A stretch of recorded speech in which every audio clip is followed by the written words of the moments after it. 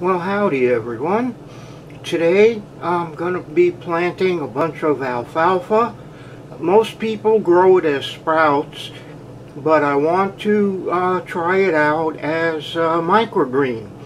So I have a tray here filled with a cocoa mat, and it's been filled with water. It's been soaking for about half hour or so. It should be plenty wet. So what I'm going to do, I'm going to drain the water out, and then I'm going to plant the seeds and cover them. So what I'm using here is a double tray. There's a tray with holes in it on top that holds the cocoa plant mat, and then there's a solid tray underneath that catches any runoff. So that's the way you want to set your trays up. You want a slotted one on top, and then you want a solid one underneath to catch any runoff. Okay, so I have a bucket on the side.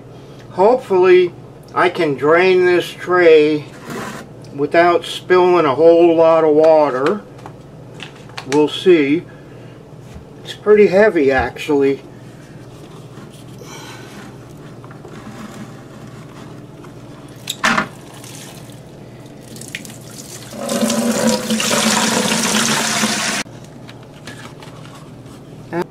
Actually, I did spill a little bit, but I got most of it in the bucket. So now I'm going to take these alfalfa seeds and spread them out on top of the mat. The mat looks like it's a teeny bit bigger than the container, but I don't think it'll matter much. So we want to spread these out pretty heavy because you don't really want a whole lot of space left in the tray. Instead you want a lot of plants. So we'll just keep spreading them. Try to get them as even as possible. Not always possible, but got a bit here. So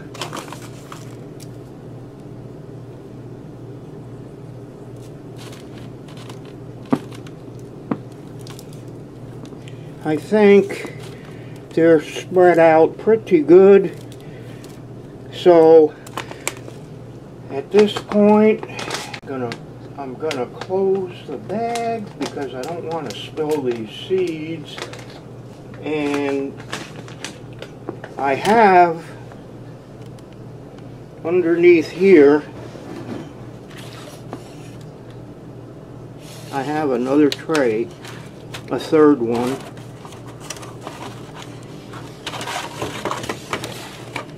And what I'm going to do with this, I'm going to put it on top. So before you put put a cover on these, you want to mist them.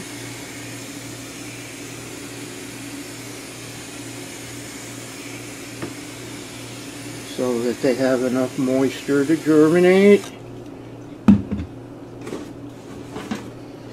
Then place a cover on top, and you're good to go. Just so that way the moisture stays in, the seeds are in the dark, and I'll check it every few days to see, you know, they should sprout in I don't know, maybe 3 days, maybe 5, but they should sprout pretty fast. And then we'll take that off, that top off, and we'll be off to the races. Now I do want to let you know, you do need a good light because these things need to grow really fast and they need a lot of light. So get yourself a good LED light, or you can use like a shop light if you keep it really close to them, you know, like maybe 6 inches away. But you want to get them off to a good start with light, because if you don't, they're just going to get leggy, and you really want to grow leaves and not just stems. So they need enough light to get started. This is a great project for anybody with a little bit of space on a countertop. It's easy, they grow fast, and they're very nutritious. So I really recommend trying to grow microgreens at home. And I like the Coco grow mats because they're clean. You don't have any loose soil getting all over. And another advantage is, if you're going to grow them commercially, a lot of commercial growers just cut the mat and put it in containers and ship that way. That way the greens stay fresher for longer. And you could do the same thing. You could cut a section out, put it in a container, put it in your fridge, leave it in the mat. That way you don't have to cut the plants off at the soil line. But you can do it either way. But I like the mats a lot. I find them to be very easy to handle. And when you're done, you just compost the mat, or, you know, whatever, but you don't have all that loose soil to get rid of. So I really prefer this to using loose coco coir or potting soil. It's just easier, it's cleaner, and it's easier to get rid of when you're done. Alright, well listen, that's it. Take good care of yourselves. Happy gardening. Don't forget, stay green. Alright, see you all later. Bye bye.